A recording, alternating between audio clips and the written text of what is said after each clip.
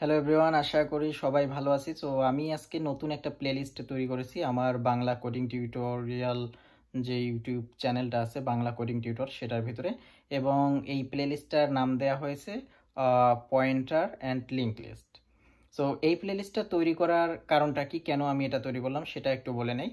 So আমি আগে থেকেই খেয়াল করেছি, যখন স্টুডেন্ট ছিলাম এবং যখন আমি ইউনিভার্সিটিতে টিচিং করতাম তখনও খেয়াল করা হয়েছে যে আমাদের পয়েন্টার শুরু করতে করতে সি প্রোগ্রামিং যে কোর্সটা থাকে সেটা একেবারে শেষের দিক চলে আসে। আমরা পয়েন্টারের জন্য একটা ম্যাক্সিমাম দুটো লেকচার পাই। আর সব থেকে বড় যে ঝামেলার বিষয়টা, একটা বা দুটো লেকচার দিয়ে কখনোই আসলে আপনি পয়েন্টার জিনিসটা কাভারও করতে পারবেন না। মানে না নিজের বোঝা হয়ে থাকে, না স্টুডেন্টকে বোঝানো হয়ে থাকে। সত্যি কথা, মানে নিজে বুঝতেই তো একটু টাইম লাগে পয়েন্টার জিনিসটা। তারপর তো আরেকটা আছে যে স্টুডেন্টকে বোঝাতে গেলে, প্র্যাকটিস করাতে গেলে তো আরও টাইম লাগবে। ওই দুটো লেকচার আসলে সব কিছু সম্ভব হয়ে ওঠে না। তো আমার কাছে যেটা মনে হতো সবসময়, যে ডেটা স্ট্রাকচার যখন আমরা শুরু করি, আবার দেখা যায় যে স্টুডেন্ট ভালোভাবে পয়েন্টারের জিনিসগুলো শিখেনি, তাকে আবার আমরা পয়েন্টারগুলো তো শেখাতে যাই না, বরং আমরা ডেটা স্ট্রাকচারটা শুরু করে দেই। তখন যে ঝামেলাটা তৈরি হয়, যে সে পয়েন্টারই বুঝে না ভালো করে, সে লিঙ্ক লিস্ট একটা নোটের সাথে আরেকটা নোট কীভাবে কানেক্ট করবে, তারপর আপনার গ্রাফ, তারপর ট্রির প্রবলেমগুলো কীভাবে সলভ করবে, এই জিনিসগুলো আর সে মানে পেরে উঠতে পারে না। যার কারণে হতাশ হয়ে স্টুডেন্টগুলো ছেড়েই দেয় এক সময়, এবং তাদের ডেটা স্ট্রাকচার অ্যালগোরিদমগুলো ভালোভাবে শেখা হয়ে ওঠে না।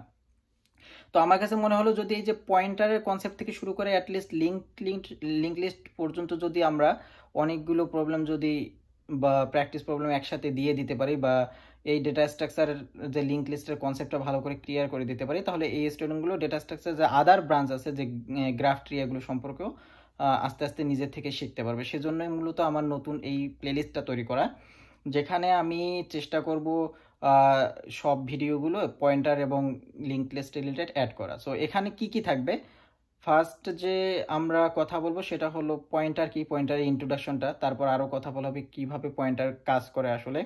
তারপর আমি আরও দেখানোর চেষ্টা করব সেটাতে যে কিভাবে আমরা সিতে ডাইনামিক মেমোরি এলোকেশন নিয়ে কাজ করতে পারি, মানে পয়েন্টারের মেমোরি এলোকেশন নিয়ে, যেমন ক্যালক, ম্যালক, রিয়ালক, দেন ফ্রি, এগুলো কিভাবে কাজ করে। আফটার দ্যাট আমরা যেটা করব, কিভাবে আমরা পয়েন্টারের সাথে অ্যারে এবং ফাংশন ব্যবহার করতে পারি, তাদের রিলেশনগুলো কীরকম এবং এগুলো কিভাবে কাজ করে।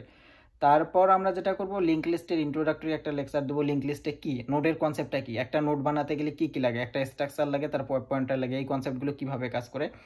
তারপর যেটা করা হবে যে একটা লিঙ্ক লিস্ট কীভাবে তৈরি করতে পারি ম্যানুয়ালি, এবং তারপর দেখাবো যে অ্যারে থেকে কিভাবে লিঙ্ক লিস্ট তৈরি করা যায়, কারণ এটা জরুরি। আপনি তো বারবার ম্যানুয়ালি লিঙ্ক লিস্ট তৈরি করে নোডের লিঙ্কগুলো সেট আপ করবেন না। আপনাকে একটা অ্যারে দিলে সেটাকে কিভাবে আমরা লিঙ্ক লিস্টে কনভার্ট করতে পারি।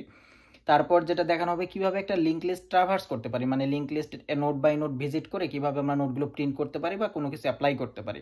আফটার দ্যাট যেটা নিয়ে কথা বলবো সেটা হবে যে লিঙ্ক লিস্টে কিভাবে আমরা নোট অ্যাড করতে পারি।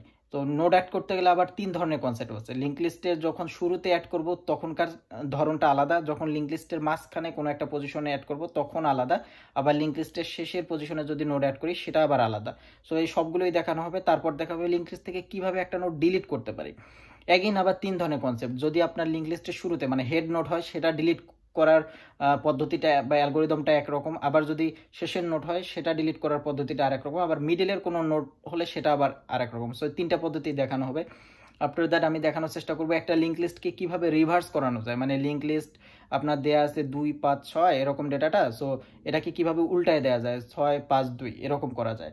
সো এই জিনিসগুলো নিয়ে আমি সবগুলোরই কোডিং দেখানোর চেষ্টা করবো সি প্রোগ্রামিংয়ে, এবং আশা করবো যে এই স্টেপ বাই স্টেপ সবগুলো ভিডিও টিউটোরিয়াল দেখলে একটা স্টুডেন্ট যেটা হবে ক্লিয়ার একটা কনসেপ্ট পাবে কীভাবে how actually link list and pointer works together. তো এই কনসেপ্টটা পাওয়ার পরে আমার বিশ্বাস যে তারা পরবর্তীতে যেটা করতে পারবে, নিজেরাই গ্রাফ এবং ট্রির দিকে আরও ডিটেলসে যেতে পারবে।